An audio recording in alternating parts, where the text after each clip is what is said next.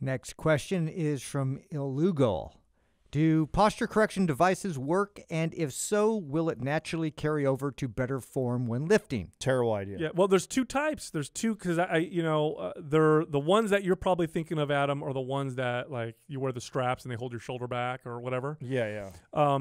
That's one type of posture correction device. These are ones that, well, I'll tell you. So there's ones that hold you in posture. So I've seen all kinds of variations of them, but typically what they do is you put them around your shoulder. It looks like a backwards bra. Yeah. You tighten up the back, and It's then it holds your shoulders back. So while you have this on, well, it looks like you have good posture, so it's correcting your posture.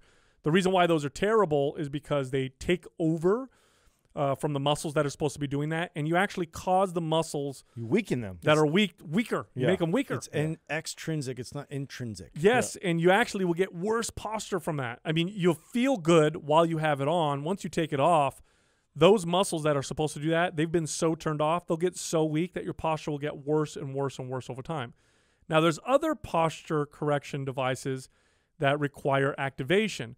Now, these are ones where it's like a little device you wear, you actually stick between your shoulder blades. Oh. Some of them are even embedded in shirts.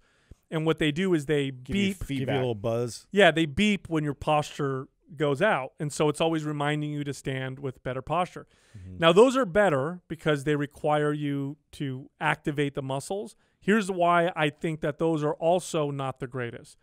If you don't know how to properly activate those muscles, all you're going to be doing is strengthening bad recruitment patterns.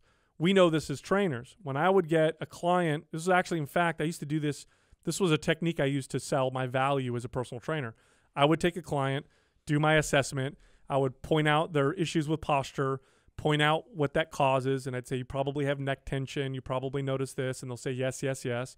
Then I'll say, now here's a great exercise to correct that. And I would go to a cable row, and I'd demonstrate the cable row, show them how to pull their shoulders back, squeeze the mid-back, drop the shoulders, activate the muscles that give them good posture. Then I'd have them sit down, and I'd hold their shoulders and put them in position as they rode and really actively get them to activate the muscles. I'd have them do a few reps. Then I'd let go, and I'd say, now do 5 more on your own. And I'd film them with my phone. And then here's what would happen. The first rep would look good on their own. Second one look bad. Third one look worse. Fourth one look terrible. They started to revert back to the muscles that were doing the work in the first place. They couldn't activate them properly. They weren't strong enough yet. And then I would show them and say, look, here your form without me shows that, can you see the difference, how your shoulders were going forward? If you did this exercise without a good trainer, especially in the beginning stages of training, all you're going to do is make your posture worse because you don't know how to activate. It would blow their mind. They would hire me because they'd see my value.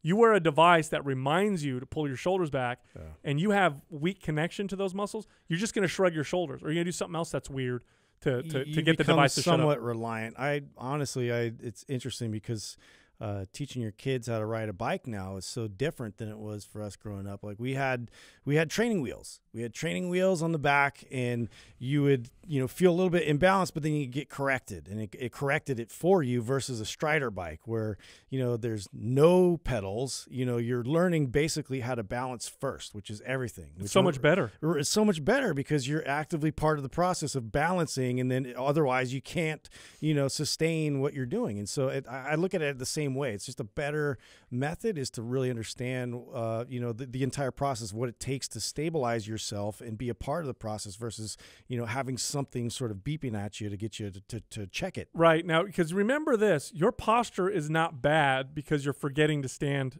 with better posture. That's not why your posture is bad. First off, posture is it's a subconscious thing, like breathing. Like you're not breathing bad because you're forgetting to breathe properly. Imagine having to remember to stand with good posture all day long. That's kind of stressful. Nobody lives that way. We stand the way we do, and then we do lots of other things. So these devices aim to make you aware of your posture constantly throughout the whole day. But the problem is they're not adding enough resistance, and they're not teaching you how to activate the right muscles and get them stronger. Because if you do it right, let's say you followed a program like MAPS Prime Pro, or you work with a trainer, and they're actually actively teaching you how to strengthen those muscles, what ends up happening, if you do it right, is that proper posture happens on its own. You're not sitting there thinking of good posture. You just stand and your posture is a lot better.